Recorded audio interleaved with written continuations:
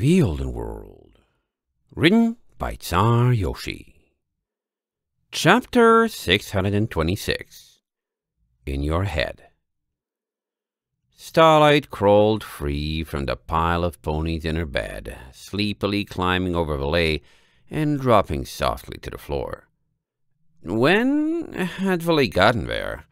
She shook her head as the bad pony's sighs gently rose and fell.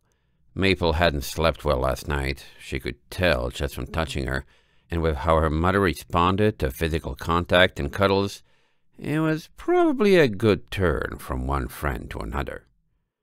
The smell of rain drifted coolly from her cracked window, along with a gray, overcast noonlight. Starlight walked to it, reached up and pushed the window open wider. With all the body heat from Maple, Amber, and Valet in the same pile, it would probably make the rest of their sleep even more comfortable. Amber shifted at the chill, nuzzling slightly into Maple's neck, and pawing with a hoof for someone to wrap it around. Starlight watched them for a moment longer, then nodded in satisfaction. Much as she was still tired, and it looked like a cozy place to stay, she had things to do and think about. First of all, was that voice in her mind that came with being Gray still around, even when she was normal? She felt like she remembered it saying something the first time she touched the Nightmare Module, before it even did anything to her. Nightmare Module emulation mode is currently disabled. That was nice, Starlight thought to herself against the rainless backdrop as she trotted down the cabin. Really, the harmonic comet didn't need to resist all weather. So, what could the voice actually do for her like this? She needed to know things, specifically, about Chauncey. Nightmare Module emulation mode is currently disabled. A catalyst is required to re-engage. Okay, maybe that wasn't so helpful. Starlight sighed. Was there anything her voice could actually do besides tell her she wasn't Gray unless she found more moonglass? You look lost in thought. Starlight jumped hard at the sound of her own voice, entire coat prickling from surprise.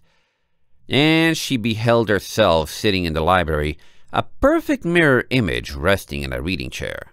She blinked several times to clear her head, then swallowed. It's you. Hello again.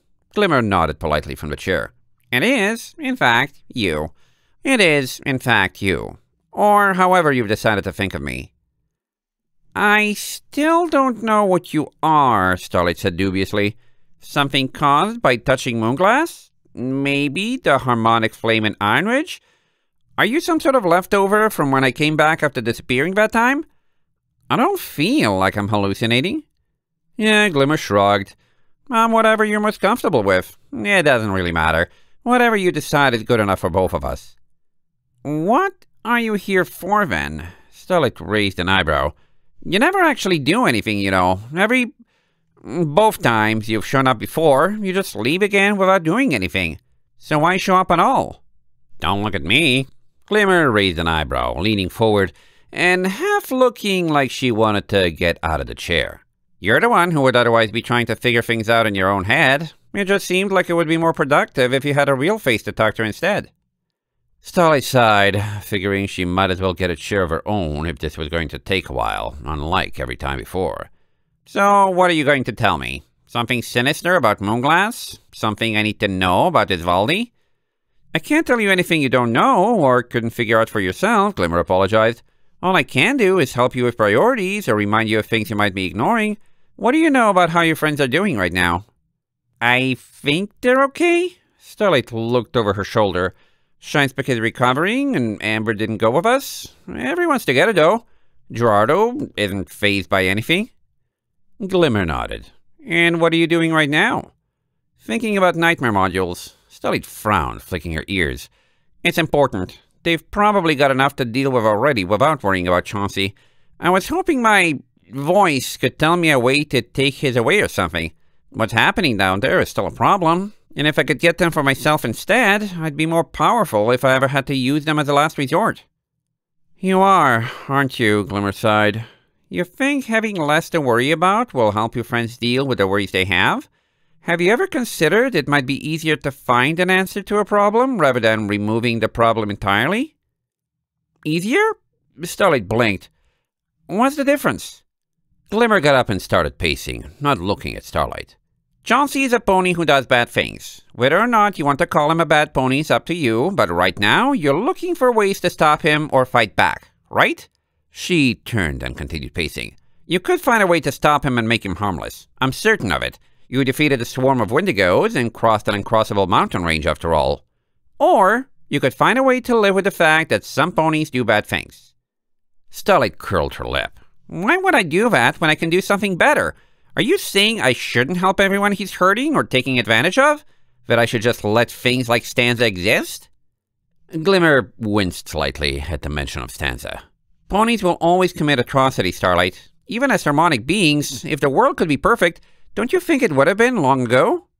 I don't know a lot about history, Starlight admitted. That doesn't mean I shouldn't do something about it when someone's hurting my friends and there's something I can do. Glimmer closed her eyes for a moment. So because you can, you have to. And you're very talented, Starlight. You'll have to look a lot harder than you are right now if you want to find something you can't do anything about. You can definitely stop Chauncey if you try. Starlight worked her jaw, that precise wording triggering something in her mind. I don't have to do anything. That's why I didn't want a cutie mark in the first place. Well, Glimmer shrugged.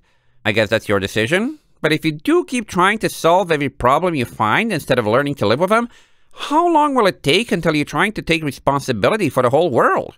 The world isn't perfect, and the ponies who can live with that are the ones who do things like Chauncey. Starlight narrowed her eyes, trying to see for her duplicate. What are you getting at? What do you want? I don't have an agenda, Glimmer said.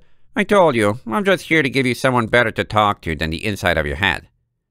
Starlight scrutinized the other filly for a moment longer, then sighed. Maple didn't sleep well last night. I heard Valet talking about how she wasn't okay with this either. My friends aren't okay with this, and I'm not going to sit back and not help them. What do you propose I do instead? Glimmer tilted her head. Everything you're worrying about and arguing over with your enemies? What the difference is between being alive or an automaton, gods and goddesses, souls, life, foes, and obsidian? She shook her head. All that is just philosophy. Ponies who can afford to? They think about these things for a living. It's a little bit different for you because you actually have the means to get answers, but there are books in this very ship's library about it. In fact, I think you brought one down from the mountains a long time ago.